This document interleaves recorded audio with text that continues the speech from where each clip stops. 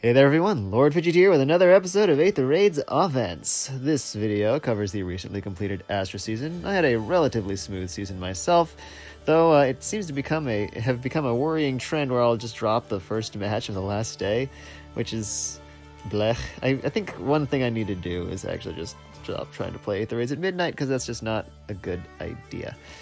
In this case, I forgot that Saros' C passive does the things it does, and poor Marita couldn't handle a max investment Thracier as a result, so that was unfortunate. I think there was actually a way I could have pulled out a victory, just not with the strategy I ended up employing.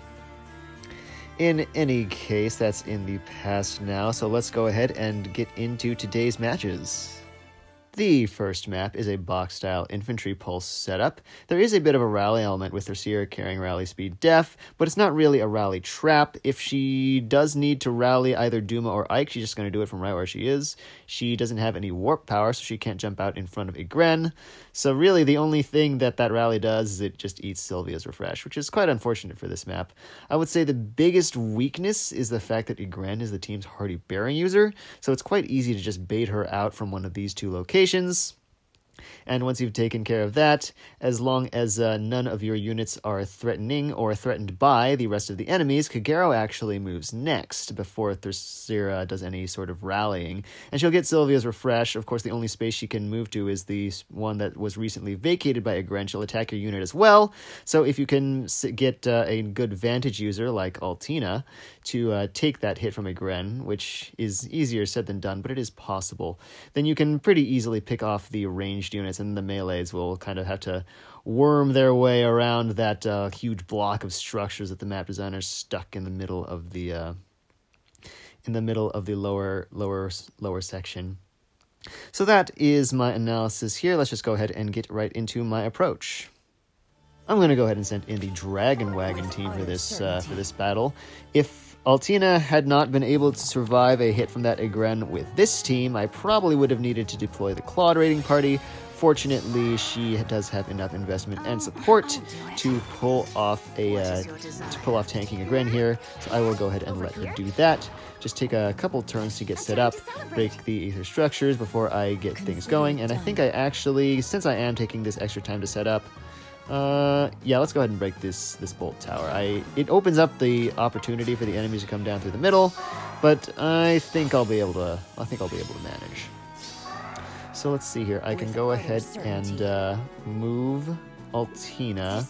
I want to make sure I can get my dragons over to respond to the enemy's advance, but after that, I should be able to just move Altina here, get a refresh for buffs, and then I can smite Plumeria to left or right. I'm thinking right here, just to have her closer to be able to support my units as the enemies start to advance. So I'm expecting a 33 out of Igren. Exactly. Calculator to defense correctly, thank goodness. And then Twin Blades activation will finish her off. Then Kagero moves next because she has no assist, and Thracier does not have any eligible rally targets. She'll mitigate half of Altina's first attack, but take full damage from the second. She'll go down as well. And then let's take a look. Okay. Alright, there was a reposition there. Interesting. So, the Thracier does not have hardy bearing because the Igren had it. Let me go ahead and get Sothis into a position to take the hit from Thracier. The reason I want to do that is that I want to preserve Altina's Twin Blades just in case I need it for Ike. And there's every possibility that Idun will be able to handle that. Just always nice to have another tool ready in the arsenal. Let's go ahead and take a look at this. Sothis is indeed able to land a one-hit KO on the Thracier, even without her serious activation. That Luna might hurt a little bit, but oh wow, it put her below half HP. Oh well, I guess Duma's upheaval helped as well there. But yeah, so no real trouble. We'll actually have to see how the enemies choose to move. Okay, so Ike gets the refresh and he attacks into Idun. Of course, that is a very much a losing matchup for him. He doesn't die, but it's not a fair exchange by any means. Oh, he has lunge. Okay, that's interesting.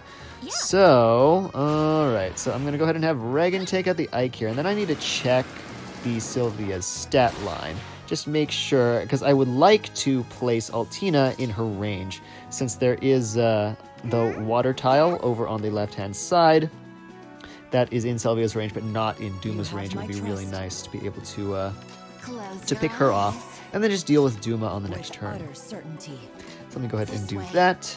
What is your desire? And then just the end turn button. Sylvia should go down to the 2 hits from Altina. Oh wow, she doesn't even if she didn't go down, she doesn't even deal any damage. So that would have been fine. Interesting.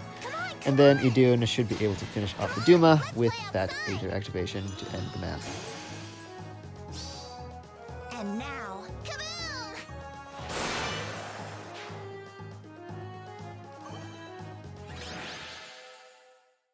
The second map up is a Winter Bernadetta and Return setup. With the ground origin on the Byleth, obviously the idea is for Sarah to jump out in front of Ophelia and use Return on her, kind of chuck her towards the enemies, and then her range is extended. Though not by much, I will note. The range extension really only increases her range out to here, which is not particularly significant. Then, of course, Sarah eats Mirabilis' Refresh. At that point, I do believe Sarah will use Return on someone else, whether it's Mirabilis herself or possibly even Bernadetta, though I don't think that's particularly effective. Basically, you're really only going to have to deal with the Ophelia on the first turn, and that's not exactly difficult. I would hope that everybody has at least one unit who can deal with Ophelia at this point in the game's lifetime.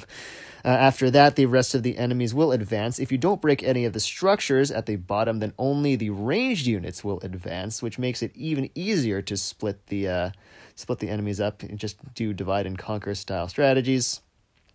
So overall, I would say that the key to this map is just having a unit that can tank the Ophelia, and then you should just be good to respond to how the enemy chooses to move. One of my favorite things to do against an Aether Raids defense map is to identify what its strategy is, and then just shut it down before it even has a chance to get going. That's what I'm going to do here with the Gale Force team. I will use Tibarn to reposition Regan over the mountains.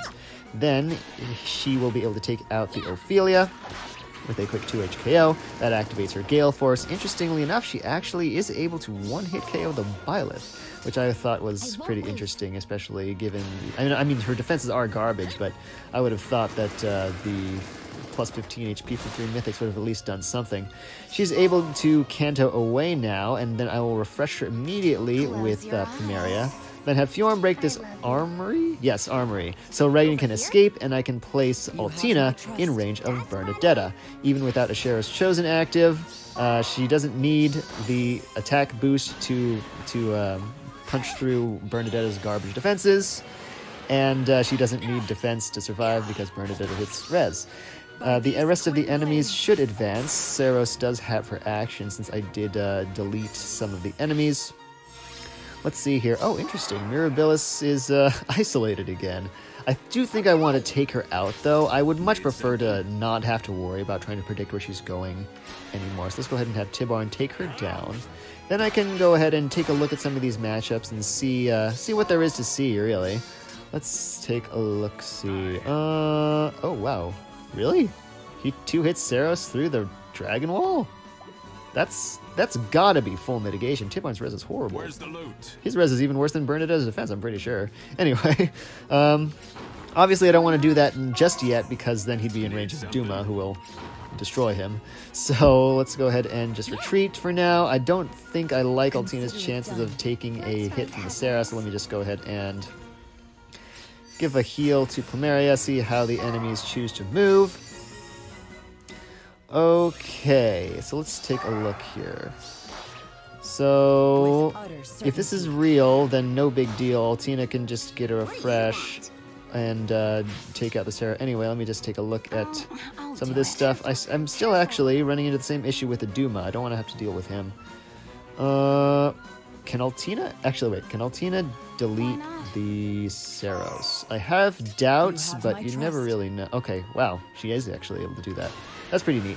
So that's basically how my strategy is going to go. Then I'm going to have Altina take out the Saros, reposition Altina to safety. I'm pretty sure the Twin Blades activation would take out the Duma, but I don't want him down just yet. I still want to grab those other structures.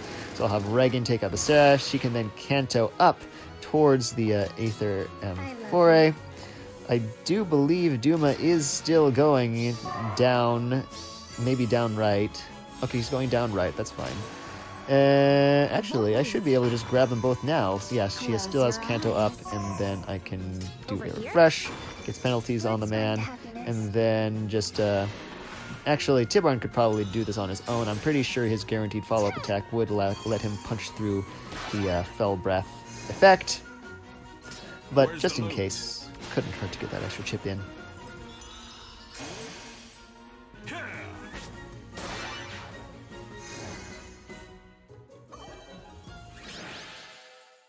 And that is it. I hope you all enjoyed this episode of Aether Raids Offense. I thought it was pretty interesting seeing those initial 7-unit defense teams. It'll be pretty cool to see how those evolve as time goes on.